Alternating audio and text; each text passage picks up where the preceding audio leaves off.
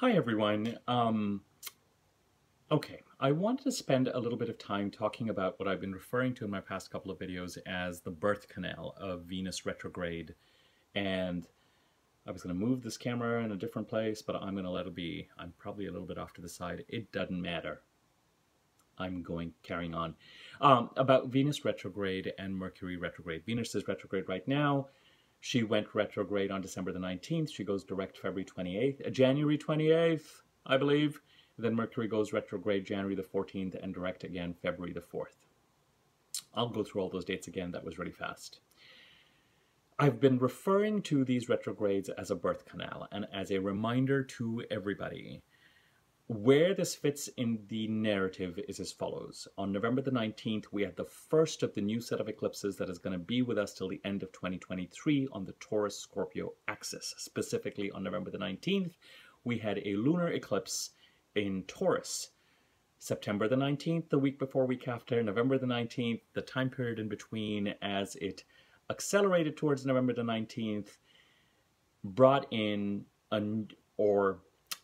opened up or announced or made the new portal or the new set of energies that we're going to be moving into or towards felt, made their presence felt. However, it's very likely that the promise did not deliver because right after the November 19th eclipse, we went into the December 4th solar eclipse in Sagittarius, the last of the old set of eclipses on the Gemini-Sagittarius axis.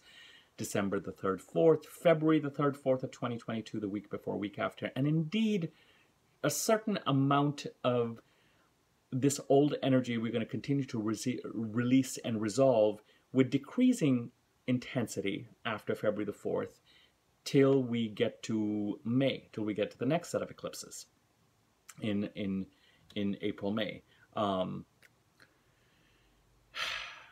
So we are a new set of eclipses and energies being announced. And those of you who've been listening to my videos, I've been harping on and on and on about the second half of 2021, which is almost over, being about moving towards a new set of energies and the old set of energies wanting to be wrapped up and the old set of energies having a sense of boundaries and definition and clarification and putting things, dotting the I's and crossing the T's and putting things to bed, wrapping them up or letting them go. And the new set of energies needing to be embraced, but the new set of energies can't be completely embraced with a sense of clearance, appropriate energetic clearance until the old is released. And here we are. New set of energies, September 19th to November 19th, old set of energies, December 4th to February 4th. And then on December the 18th, we had a full moon in Gemini, which was a normal full moon, except that it was important. And I am telling you, it is December 26th as I look back to the 18th of December and the few days around that. Themes of completion and eclipsy stuff. People, situations being eclipsed in and out of our lives. Absolutely. And the reason why that full moon, the December 18th full moon, is important is because prior to December 4th, the last solar eclipse that we were operating under in June was in Gemini. And so you look for that eclipse, a closing corresponding full moon, right? Okay. So in June, we had a new moon solar eclipse in Gemini. In the middle of a normal eclipse cycle, you would have a lunar eclipse in Gemini about 6 months after the solar eclipse. Well, the lunar eclipse happened in Taurus on November the 19th because the eclipses are changing signs. So a month after that was a normal full moon in Gemini on December the 18th. But it was closing out that period energetically, to some extent at least, to a large extent, of what had started up around June the 10th, I believe, from what I recall. But if you really want me to hold me, I'm extemporizing right now to that date. You're welcome to do the research and confirm when the June solar eclipse in Gemini was. I think it was June the 10th, irrespective. New set of energies, November 19th. Old set of energies, December 4th. Old set of energies, December 18th. Venus, retrograde, December the 19th. Jupiter switching signs into Pisces from Aquarius to Pisces, January the 28th. Mercury going retrograde, January the 14th. Venus going direct, January the 28th. Mercury going direct, February the 4th. Voila. When I talk about the new set of energies with the Taurus lunar eclipse on November the 19th, promising but not delivering, it is because we are being asked to, at this time, continue to process what we need to process, release, let go, work over. Old set of energies that started to operate again and were triggered by the December 4th eclipse and by the December 18th full moon, it has to be said.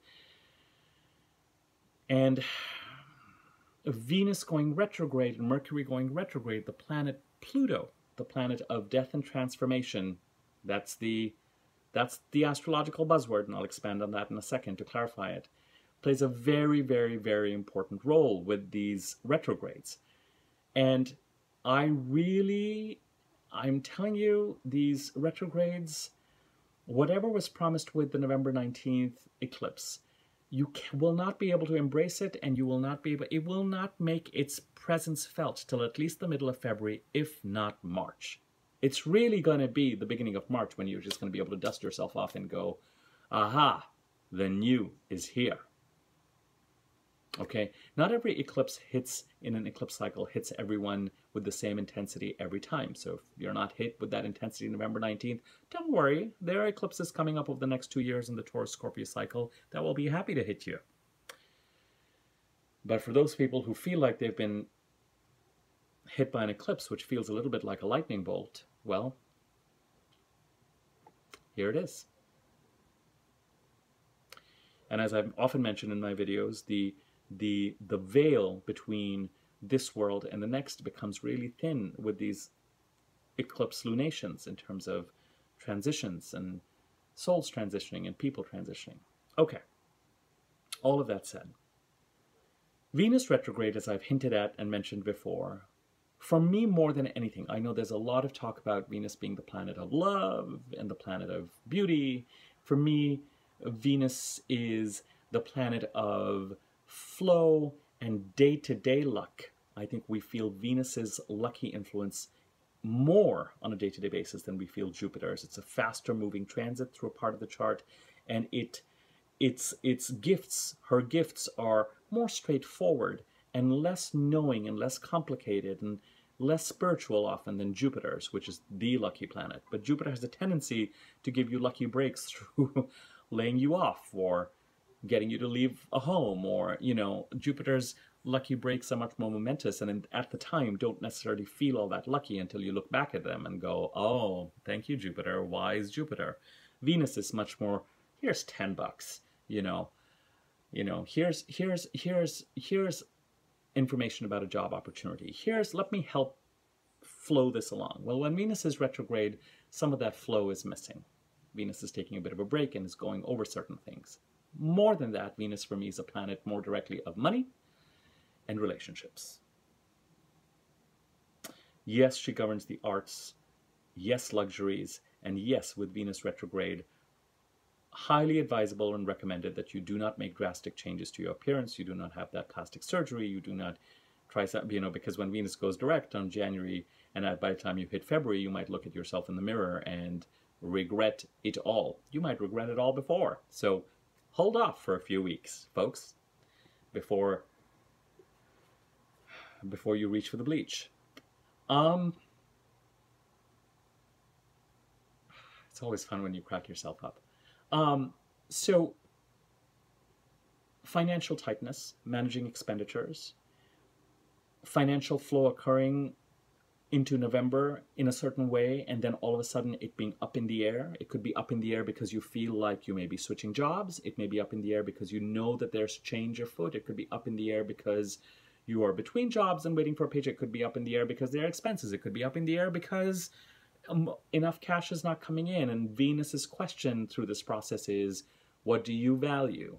Ultimately with Venus, what we come back to, if there's one word we come to, it is a value. What do you value? And yes, there's things that we value materially. There's things that we value in terms of money and luxuries and tangible signs of abundance. But all of it, Venus asks to be aligned to what we value and what is of value to us. What are our goals? What are our dreams? Where are we going? How heavy is the backpack on our back? Is the shell on our back aligned in the right way? Is it too big? Do you have too many expenditures? When Venus shuts off the tap, it's a way of saying, are you managing your resources, or are your resources managing you? Are your expenses at such a point that you feel like you have to work this job and work this job and work this job in order to meet your expenses? Or do you have your priorities right so that wherever you're spending your money or however you're managing your money is aligned towards your goals? Alignment. Correcting misalignment. Folks, this is what I mean by the birth canal. Correcting misalignment. There are new energies that are going to make their presence felt by February and March, for which you have already had hints between September and November, and particularly in November. This is the time to either deal with things that may be outside your control that require closure and letting go of things, to be in a clearer space by February, March, and it is a time to correct misalignment. Where are you going? Where are these new energies? Where does Taurus sit in your chart? What house does it occupy? What does that house stand for? I'm only doing that because people who watch my videos all the time, I keep using that phrase. Where does a sign sit in your chart? What houses that? What does that house stand for? It will give you clues as to where Taurus is. That's where the eclipse happened on November the 19th. That is where there are a new set of energies kind of beckoning you forward, which have promised, not yet delivered. Delivery will likely not be clean and clear and present till February and March. And until then, and especially now, with planets being in retrograde, take a step back, be a little introspective, be reflective, think about where there's misalignment, where there's expenditure, and also relationships will come back from the past. Venus, planet of relationships, flow, harmony, handshakes, togetherness. Venus doesn't like conflict, sometimes to a fault. Reevaluating relationships. What is important to you? Don't throw the baby out with the bathwater. Old relationship issues, here to be reevaluated, realigned, so that by the time you get to February, March, you can move forward and get going. Now, Venus, let me see, is there anything? Managing expenditure. I took some notes, actually, because when I was thinking, things were... What does it mean when we talk about value? Also reflect on scarcity. Now that is a big statement. But also reflect on the scarcity of love in your life and where you feel that occurs and where you feel that has manifested over time. Venus is retrograde. That phrase, expenditure, value, sometimes things are valuable because we perceive them to be scarce. Sometimes we create a scarcity based on improper prioritization and misalignment. And then with Venus retrograde, this phrase, and I'm not going to expand on it, I'm going to just leave it here like a smelly something right on your plates. The scarcity of love.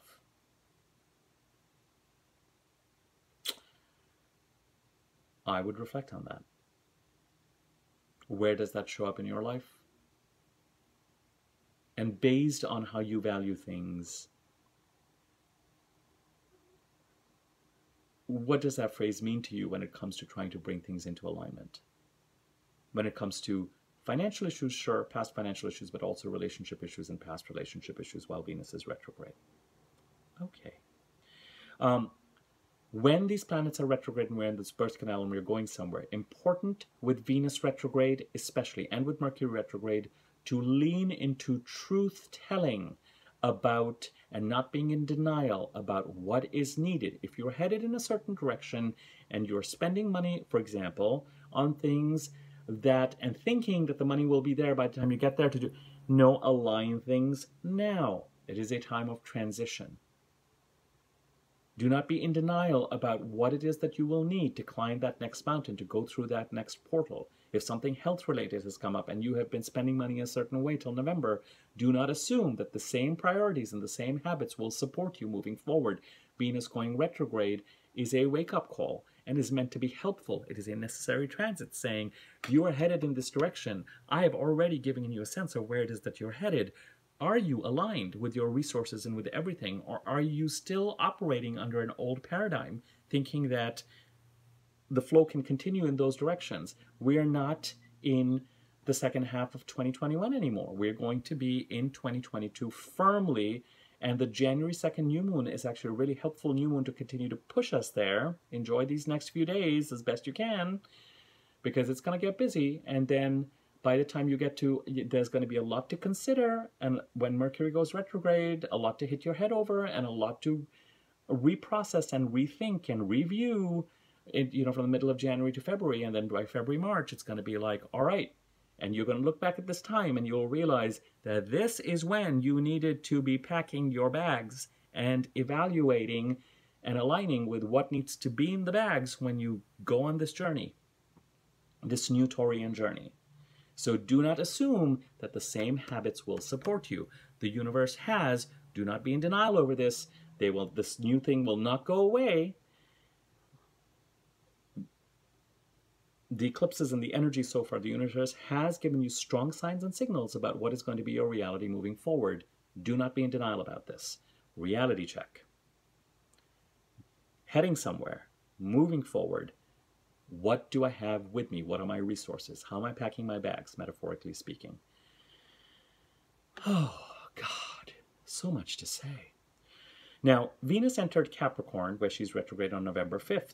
So some of this Venus evaluation, fly in the ointment, change where money is coming from, relationships needing review, where the pressure is, feeling like things may need to end or change since November. Venus conjuncted Pluto, change in Capricorn. Death and transformation with Pluto, I don't often get the sense that it is our mortality.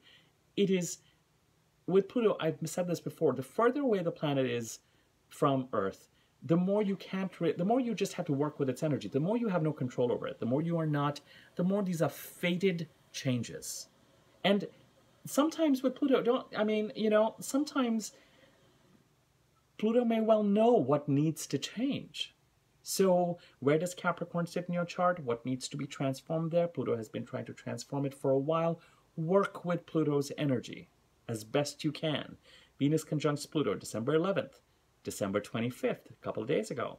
And then once again, March the 3rd. I mean, this narrative is just, it's a story. Venus enters Capricorn November 5th. December 11th, Venus conjuncts Pluto. December 19th, Venus goes retrograde. December 25th, Venus conjuncts Pluto again. December 29th, Mercury, which is in Capricorn, conjuncts Venus.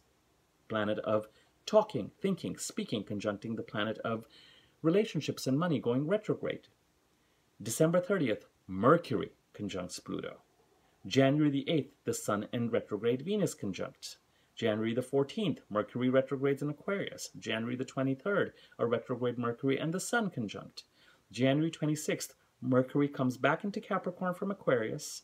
January the 30th, Mercury, a retrograde Mercury, conjuncts Pluto. January 29th, Venus goes direct. February the 4th, Mercury goes direct. February the 11th, Mercury conjuncts Pluto direct again. February 16th, Venus and Mars, now in Capricorn, meet up. And then, stunningly, March the 3rd, Venus and Mars conjunct Pluto. March the 6th, Venus and Mars together move into Aquarius. Now, I looked at it, I was just like, all right, planets, you're cooking something. And what you're cooking is not going to be March. February, the energies start to clear. March. Align. And Pluto and Capricorn, these retrograde planets, and they don't just cross over Pluto. They cross over Pluto and retrograde. And cross over Pluto. Mercury goes straight, retrogrades, crosses over Pluto, and then goes direct. Those Pluto conjunctions are meaningful.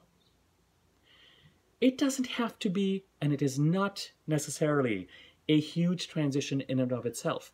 These are transitions that are supporting the larger story of Pluto trining the North Node in Taurus. Whatever changes are happening with the Venus and Mercury retrograde are the birth canal that are trying to support the new set of energies coming in.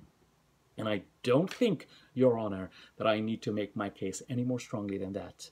The Pluto North Node trine is very, very important as we head through into January's lunations. And whatever our relationship, some element of what is playing out may have issues of control. With Pluto, who is trying to control what? Who is trying to control who? You know, God of the underworld. And with Pluto, the transformation, you just have to lean into it.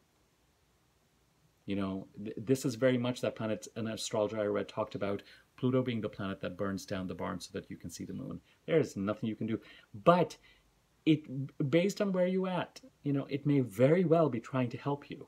So align, and right now it is trying the North Node. I'm going to stick with my metaphor. You're going somewhere. You know what is on your plate moving forward. The universe has made it clear. Do not be in denial. Pack your bags accordingly. Okay? I'm going to leave it at that. Subscribe to my channel. Click on the bell icon next to the subscribe button to know when I do videos and be notified accordingly. Like, comment, share, get the word out, blah, blah, blah. I will be back in touch soon, probably for the new moon in Capricorn video, which I'm excited to talk about. And I do my new moon videos after the new moon shortly. I know, eccentric. I'll be in touch soon enough. Thanks for your patience. Bye.